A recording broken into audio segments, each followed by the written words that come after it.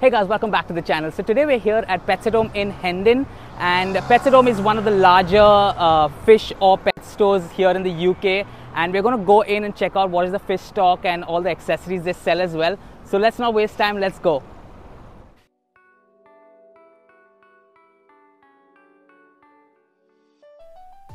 Now, though the store looks really huge, I've heard they only stock a small variety of fish and sell very basic equipment.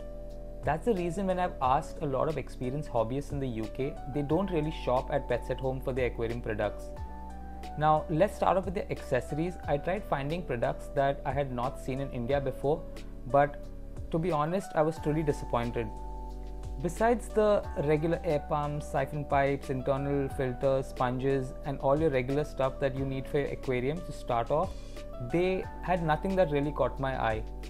I didn't see any canister filters or any planted tank lights or any advanced equipment. Marine equipment, I don't think so. They stocked anyways, so I didn't see any marine.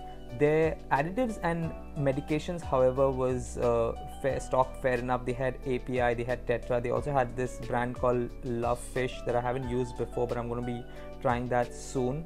I'll also share my experience with you guys. They had quite a few products. One of my favorite products here was the Hikari Vibrobites. That is something I'm used to, and that is something I recommend as well. Other than that, on the other side, they had these small 15-liter kids aquariums that I really don't recommend. Just get your children real aquariums so they learn the hobby properly. I really like this SpongeBob tank though. This is one section that as an experienced hobbyist I really hated. Seeing this colorful gravel really makes my blood boil. This is not something safe, though they advertise that it is safe.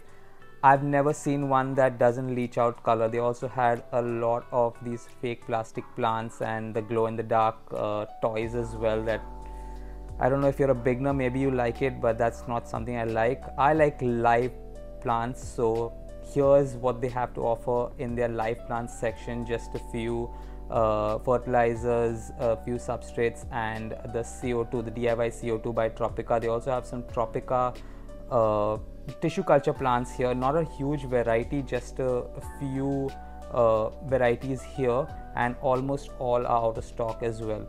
I also met this Romanian hobbyist, and we were talking about how dirty the tanks were and how they weren't maintained really well.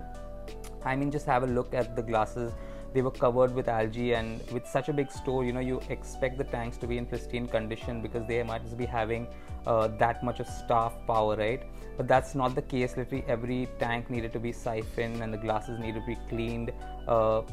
They actually need dedicated staff to clean the tanks, to be honest. Also, the fish variety is really limited. I guess they have tried to keep a small and easy fish variety. There were guppies, mollies, a few barbs, loaches, and some goldfish as well. They didn't have any cichlids, no arowanas, no monster fish at all. Just these small tetra and other tiny fish. Now, I noticed a very big flaw about their filtration system. They run multiple tanks in one sump. That means if one fish unfortunately gets a disease or gets sick, the water will spread to the other tanks, and there's a chance that this disease will spread to the other fish as well. This makes the possibility of getting a sick fish right from the store very high, right? So I'm sure the fish are quarantined before they add them to this tank, but looking at the display tanks and the level of maintenance, I'm sure the fish could get sick. But now let's focus on the good stuff. I really like that the store had some books on aquarium keeping and fish keeping as well. I always recommend reading a book or watching a video to hobbyists, because today the internet info can really be garbage. They had also a dedicated fish packing station with a dispenser filled with stress coat, and they also have test strips, so I'm guessing they test their water. That being said, as an experienced hobbyist, would I come to buy fish at Pets at Home? Nope. But that's my opinion. Let me know yours in the comment section down below, what you liked or disliked about the store. I'll see you in the next video. Bye bye. Take care.